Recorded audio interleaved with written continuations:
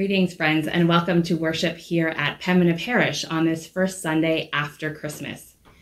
As you can see, we're not exactly in one of the sanctuaries of either St. Paul's or Zion Calvin. Right now we are gathered in my home in Morden, and we're gathered around my campfire. Often after Christmas, after all of the rich foods and the feasting, there's a need for our stomachs to have something a little lighter, something like a simple bowl of soup. So the same is true for our spirits in our lives of worship. After the intensity and feasting of Advent and Christmas, sometimes our spirits need something just a little bit simpler. So our worship services on the 27th and the 3rd are going to be just a bit pared down. We're going to gather around the campfire and just share some time with one another. We're still going to have some music. Faye and Wayne and also Susan were able to do some advanced recording for us before Christmas Eve, and so we're grateful to them for having provided us with some music. Just a quick announcement. Over the past few weeks, a number of us on leadership team have been hearing from folks that they're not getting their news and notes. And that's a concern for all of us. We want to make sure that you are in on what's going on at Pembina Parish. And so we encourage you, if you haven't been receiving your news and notes, 1, check the office to make sure that they have their correct email address. 2, always check your spam and your promotions folders. These are mass emails that go out, and mass emails often go into spam or promotions folders. And also, you want to make sure that you check the website, since most of what goes into news and notes ends up on the website as well. And if you hear of folks who don't know that we've been online, please feel free to share that news with others. The best way to do that is through word of mouth. So, as always, we want to begin our worship service by acknowledging the land upon which we are gathered. So we give thanks to God for the creation of this land. And we acknowledge that we live in Treaty 1 territory, the traditional land of the Anishinaabe, the Cree and Dakota peoples, and the homeland of the Métis Nation. May we learn to live with respect on this land and in peace and friendship with its peoples. Today, our campfire is going to be our sign of Christ's light with us, and the space around the campfire is a symbol of the fact that all are welcome around the campfire, that all are part of the community. I suspect that over the past week, a number of us have had a lot of very different experiences of Christmas and have experienced a wide variety of emotions. Probably joy at some of the connections that we have been able to have, whether those are physically distant or through windows or through on the phone or through Zoom, but also sadness at the connections that we weren't able to have. And this year particularly, sadness after hearing about the house fire that happened on Christmas Eve. I know that many of you were good friends with the couple. Their names have not yet been released, but I know that there are a number of you who were dear friends with them.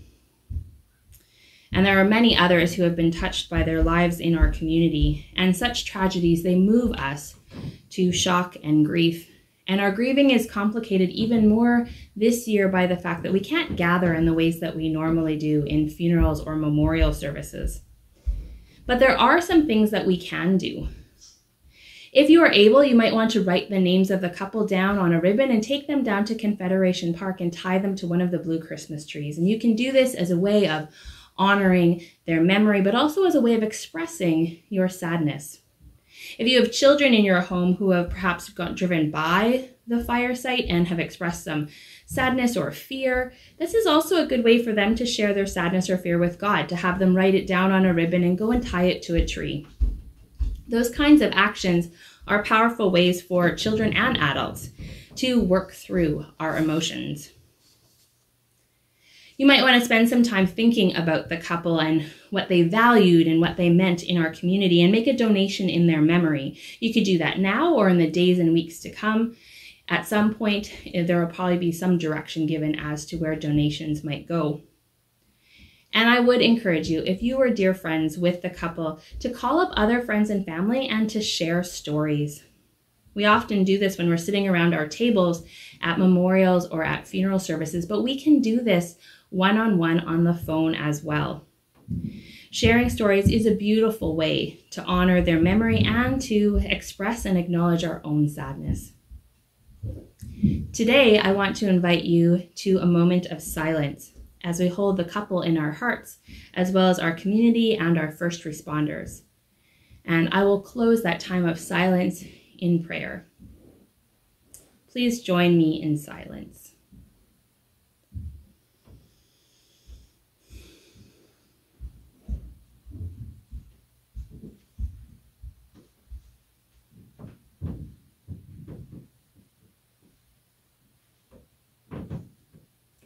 God of love, your Son was born to live among us, to know us in our joy and in our sadness.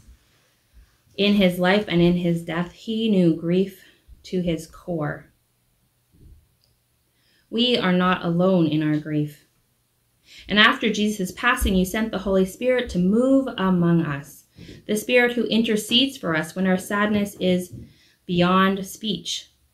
She intercedes with us with sighs too deep for words. And so we pray that you will be present with all grieving, family and friends. We pray your presence with all first responders who worked so hard on Christmas Eve and who needed to return to that work whether things went well or not. We pray your presence with our community that is changed through this loss. May we know the depth of your comfort and the breadth of the hope we have in you. Amen. For our call to worship this morning, I'd actually like to read the verses of Joy to the World. We often sing these verses when we're all gathered together and we're experiencing that Christmas joy together. But we can also hear these words as an expression of everlasting hope for our world. This is in Voices United number 59. Joy to the world, the Lord is come. Let earth receive her King. Let every heart prepare him room, and heaven and nature sing. Joy to the earth, the Savior reigns, let all their songs employ, while fields and floods, rocks, hills, and plains repeat the sounding joy. No more let sins and sorrows grow, nor thorns infest the ground. He comes to make his blessings flow far as the curse is found. He rules the earth with truth and grace and makes the nations prove the glories of his righteousness and wonders of his love. We're going to join together in song now as Wayne leads us in Go Tell It on the Mountain, which is Voices United number 43.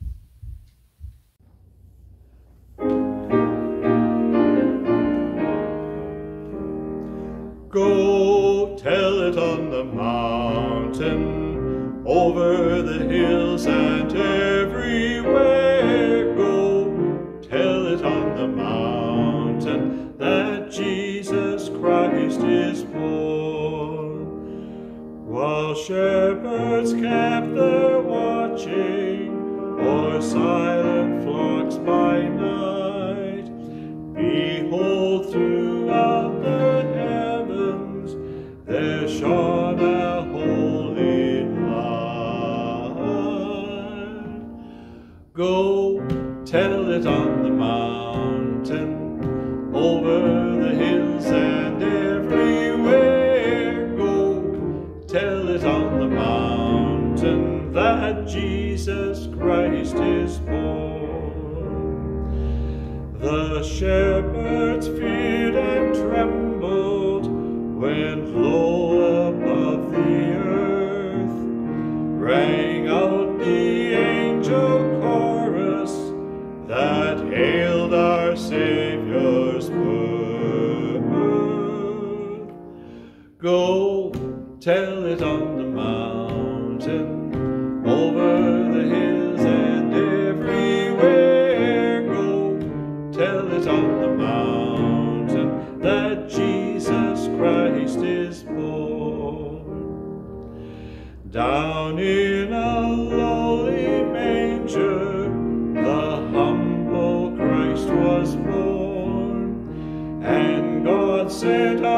salvation, that blessed Christmas morn. Go tell it on the mountain, over the hills and everywhere. Go tell it on the mountain, that Jesus Christ is born. Go tell it on the mountain, over the hills and everywhere. Go tell it on the mountain, that Jesus Christ is born.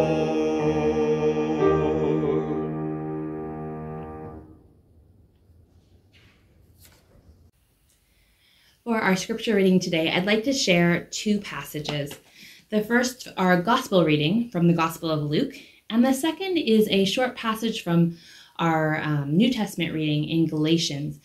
And I specifically chose that passage because it shows how the writer of the letter to the Galatians is remembering the story of Jesus' birth and giving it new meaning for the people of Galatia.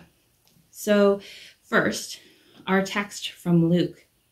And this text takes place as Joseph and Mary are bringing Jesus to the temple to be dedicated 8 days after his birth. Now there was a man in Jerusalem whose name was Simeon. This man was righteous and devout, looking forward to the consolation of Israel, and the Holy Spirit rested on him. It had been revealed to him by the Holy Spirit that he would not see death before he had seen the Lord's Messiah.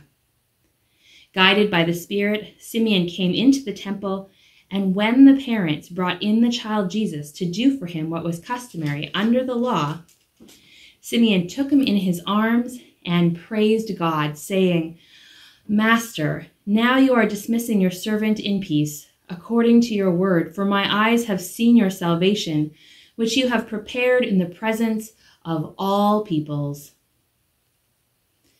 a light for revelation to the Gentiles and for glory to your people Israel." And the child's father and mother were amazed at what was being said about him. Then Simeon blessed them and said to his mother Mary, "This child is destined for the falling and rising of many in Israel, and to be a sign that will be opposed, so that the inner thoughts of many will be revealed, and a sword will pierce your own soul too." There was also a prophet, Anna, the daughter of Phanuel of the tribe of Asher. She was of a great age, having lived with her husband 7 years after her marriage, then as a widow to the age of 84. She never left the temple, but worshipped there with fasting and prayer night and day. At that moment she came and began to praise God and to speak about the child to all who were looking for the redemption of Jerusalem. When they had finished everything required by the law of the Lord, they returned to Galilee, to their own town of Nazareth. The child grew and became strong, filled with wisdom, and the favor of God was upon him. I love that story, reading about Simeon and Anna, who had been waiting their whole lives to meet this Messiah. It's quite something to imagine living your entire life with that anticipation. And now from Galatians 4. But when the fullness of time had come, God sent his Son, born of a woman, born under the law, in order to redeem those who were under the law, so that we might receive adoption as children. And because you are children, God has sent the Spirit of his Son into our hearts, crying, "Abba, Father." So you are no longer a slave, but a child. And if a child, then also an heir through God. Herein lies wisdom. Thanks be to God.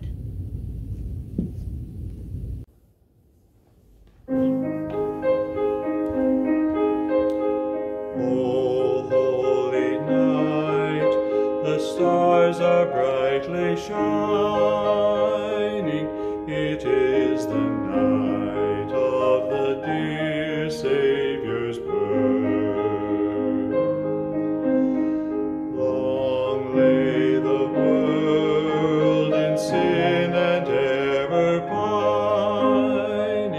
till he appeared and the soul felt its worth.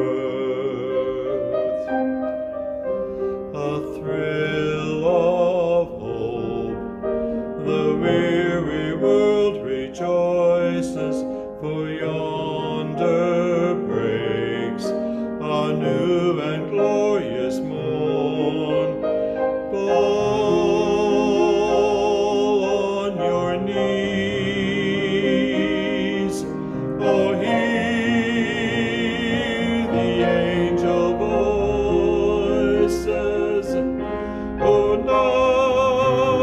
night divine, oh, night when Christ was born.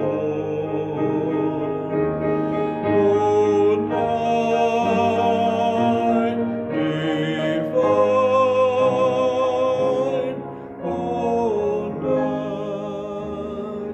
oh, night divine.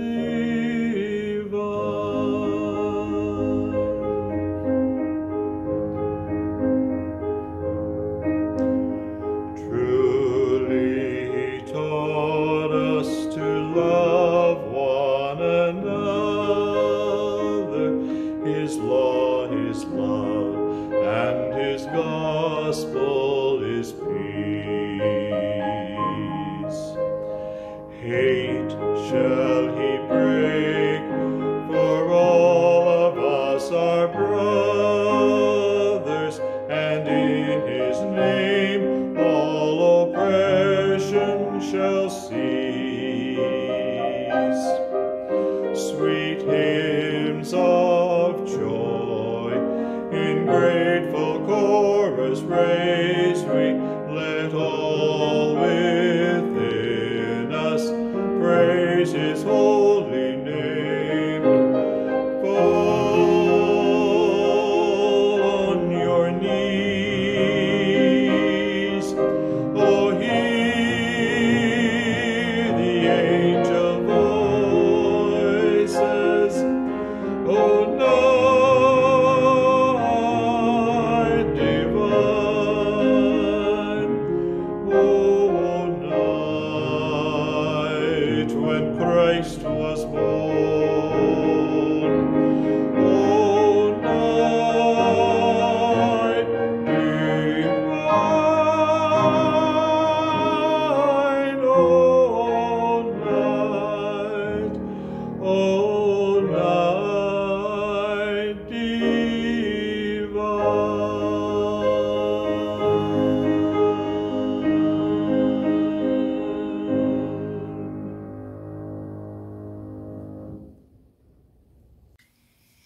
Every year during Advent, we make an Advent journey, and we walk with the prophets and the shepherds and the angels and Mary and Joseph toward the manger. We make this journey along with them in anticipation of the birth of Jesus. And as a child, I always thought this was quite strange, that we were anticipating and waiting and preparing for something that had already happened. As I've grown older, I've come to recognize that we're not just anticipating something that is to come, we're remembering something from the past and bringing it into our present. We are remembering an ancient story of Jesus' birth and giving it new birth in our own context. We bring it to life again through the interaction between the ancient story and our story. And in that way, we are anticipating the birth of Jesus in our midst over and over and over again. And I think we really see this come to life in some of the songs that we sing. Often our Christmas carols, they can seem almost as ancient as the birth narrative in our scriptures. Songs like Joy to the World or Silent Night, Away in a Manger, O Little Town of Bethlehem, O Holy Night. They can feel as ancient as the story, but they really aren't. Those songs were written much later, but in very particular contexts, where they were doing the same thing that we're doing here. They were remembering the ancient story and bringing it to life anew in their own context. And I was really grateful that Wayne was willing to sing O Holy Night for us. As I've been listening to the song throughout the Advent Christmas season, I've kept hearing certain phrases over and over again. The phrase particularly that was sticking with me was, all oppression shall cease. And it made me wonder about the context in which that song was written. What was it about that time that made those words come out from the story of Jesus's birth and from the words of the prophets? And so I was doing some digging, and I found some stuff out about the song O Holy Night. And that particular piece came about in kind of a strange way. It was written in 1843, and it was written by a man named Placide Cappeau.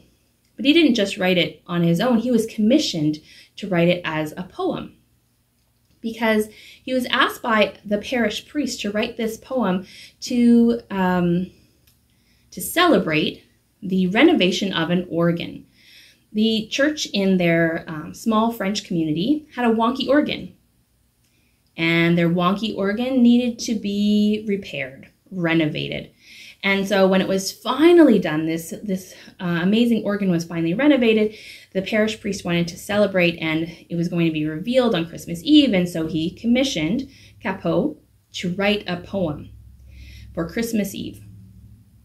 And Cappeau was really honored that the parish priest had asked him. He was a wine merchant in town. He was also an accomplished poet, but he was also an atheist. And he was honored that the priest had asked him. And so he sat with the text, and he imagined himself in the story of the birth of Jesus. And he created this beautiful poem to be used on Christmas Eve. And the priest and others thought it was so beautiful that it needed to be put to music. And so a friend of Cappeau's named Adolphe Adams, he was an accomplished musician, and so he put some music to it and created this beautiful carol that we know as O Holy Night, but which at that time was known as Midnight Christians. And Adams was Jewish. So the words of an atheist, inspired by the biblical story, combined with the music from a Jewish man, formed this carol that really took hold in France. It became very popular and was just really, really meaningful for people. And it was just not as meaningful for the church, though. The church really didn't like it very much, because they found out later on that Cappeau was quite socialist, actually. He was atheist and he was socialist. And they found out that Adams was Jewish. So these two non-Christians had created this beautiful piece of sacred music for the church. And they also thought the text sounded way too socialist. It didn't sound religious enough for the church. And so they tried to quash that song, but they couldn't. It had already taken hold in the community, and they don't know if it took hold because it sounded so socialist and that was the inspiration that the people were looking for, or in spite of it. But it came to life in a very particular context.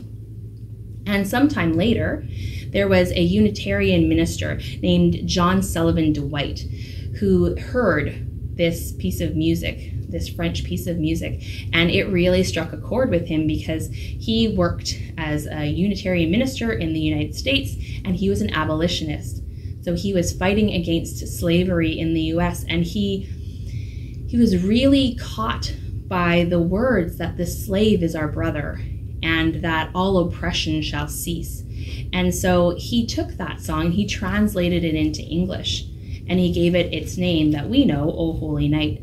And that song came to life again. That story of Jesus was born again among the abolitionist movement in the United States. So through our songs and through our stories, as we remember, we bring those into our present and we create new meaning, and Jesus is born again among us over and over again. And I've wondered a lot over the past year, really, how our current circumstances of being in a pandemic, how that will impact the songs and stories that are written in our time. As we remember that ancient story and bring it into this context, how is Jesus being born anew in this place? And how will we express that? And I found just, in the past week or two that a song has been written. A beautiful Christmas song has been written that really tries to bring that ancient story into our present context. And it's interesting because we live in a very different world than they did in 1843 when O Holy Night was originally written. And so this particular piece is multimedia. It has video components and there's visuals that really work to bring to light the connection between that ancient story and our contemporary circumstance. So I wanted to share that song with you today as an example of just how beautiful it is that Jesus is born among us over and over again, that ancient story that is in the past comes into our present over and over again.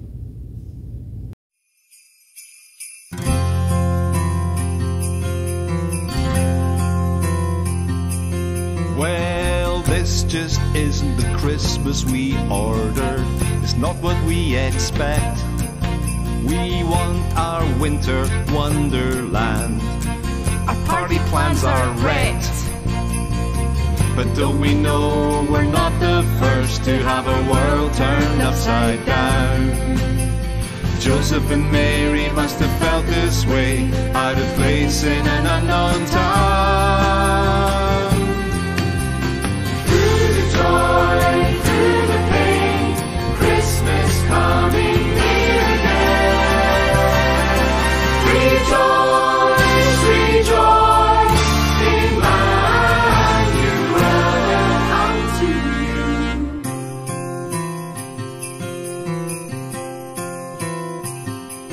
Well, no one wants to be having a baby in such a random way.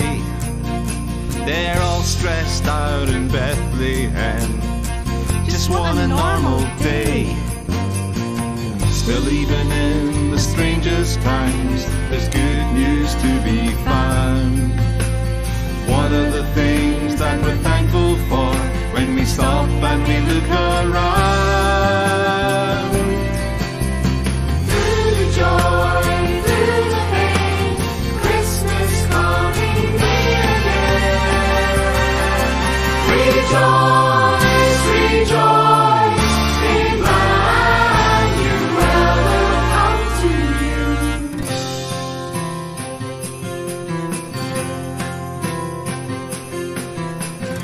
Even in the strangest times, there's good news to be found.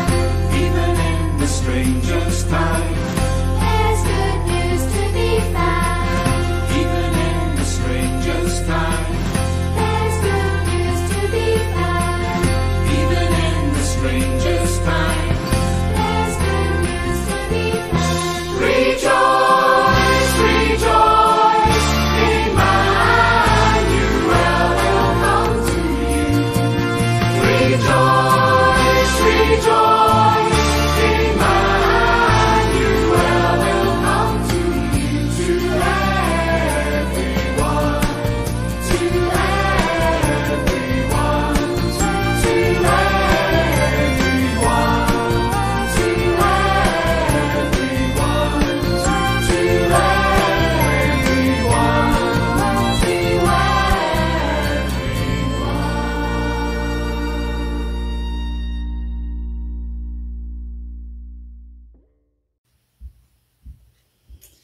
I invite you to join with me in prayer this Christmas season as we pray to the God who is our God of hope and peace and joy and love.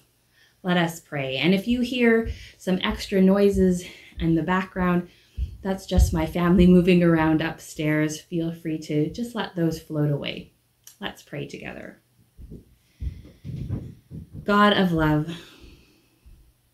you came to us in the form of a child, a baby, your son. You came to bring us hope.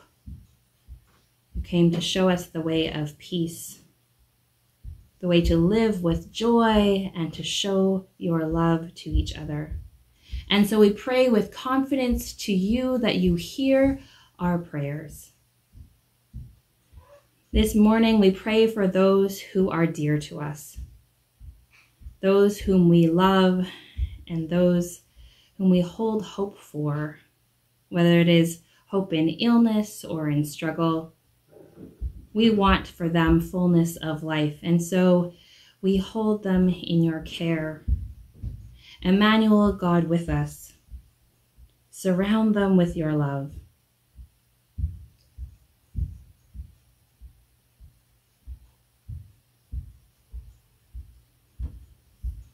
God, we bring to you our community that has been shaken by tragedy, our community that has had struggles related to COVID, but also just everyday struggles as well. We pray for those who do not have the daily necessities that they need, and we pray for all those who are longing for a life with more peace and joy in it. Emmanuel, God with us, surround us all with your love.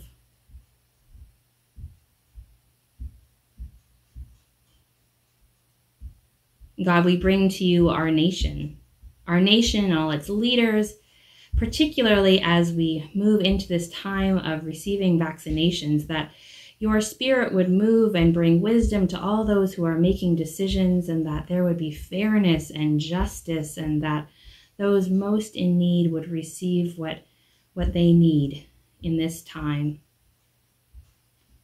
Emmanuel, God with us, surround us all with your love.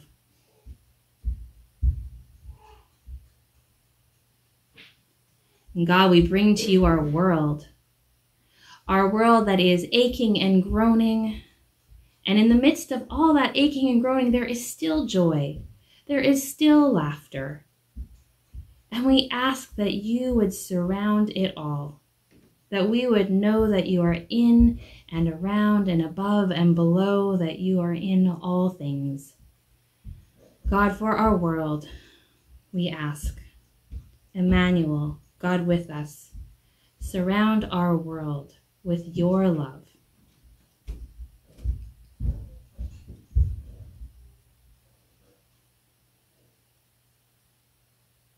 God, we ask all this in the name of your Son, who entered our world as a child, a wee baby with tiny hands and feet and endless possibility. Amen.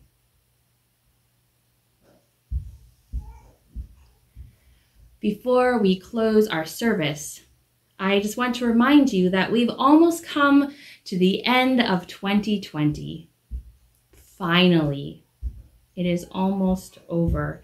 And so there are only a few days left for all of us to practice generosity in a year that has honestly needed quite a lot. Financial gifts can be given to the work of Pembina Parish, but also to mission and service through the mail or dropping it off at the church or by e-transfer. Let us share Christmas love through generous giving in our community and beyond, as each of us is able and as each of us discerns. And now, as we go from worship today, go in peace, reminded that Jesus was born, alleluia, and is being born among us always, even now. Alleluia, amen. Go in peace.